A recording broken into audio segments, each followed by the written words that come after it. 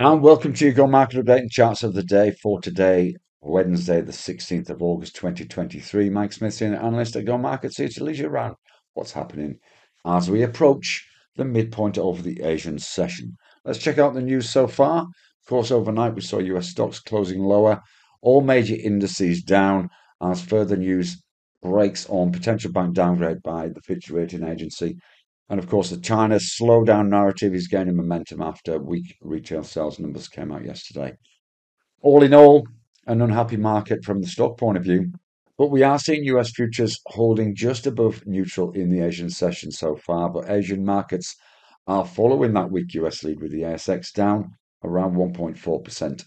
European futures are pointing to a slightly lower open at this stage too, and even though the VIX was up yesterday, it still remains fairly near historically low levels. In the FX world, the US dollar index finished higher again, breaking the 200 EMA, which is neutral in Asia so far. As a result of this, gold breached that 200 EMA we talked about yesterday and is testing that critical 1900 level after more selling. Seems to be just about holding on in Asia today. Copper also weakened to move through a key level at 370, although again we are seeing some buying, which may actually be short covering in Asia today so far. Oil dropped for the third straight day after last week's highs. Bitcoin remains in a tight range of around about $1,000 between 29 and 30.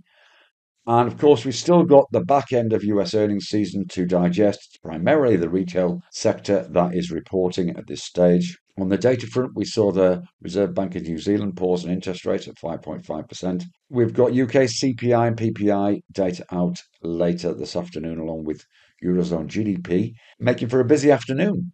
And of course, this evening, the major act is the FOMC minutes, which are released in the middle of the night. All makes for another busy day today and lots for the markets to digest. Let's just have a look at a couple of charts that caught our eye today.